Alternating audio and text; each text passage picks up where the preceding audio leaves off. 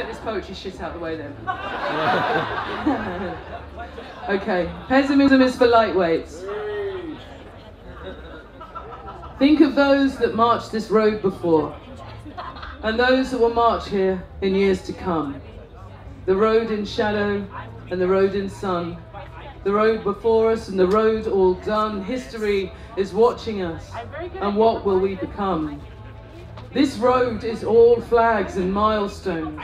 Immigrant blood and sweat and tears built this city, built this country, made the road last all these years.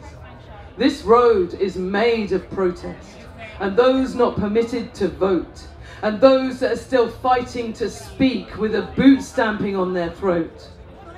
There is a power and strength to optimism, to have faith and to stay true to you. Because if you can look in the mirror and have belief and promise you will share wonder in living things, beauty, dreams, books, art, love your neighbor and be kind and have an open heart, then you're already winning at living. You speak up, you stand up, and you stand tall. It's silence that is complicit. It's apathy that hurts us all. Pessimism is for lightweights. There is no straight white line.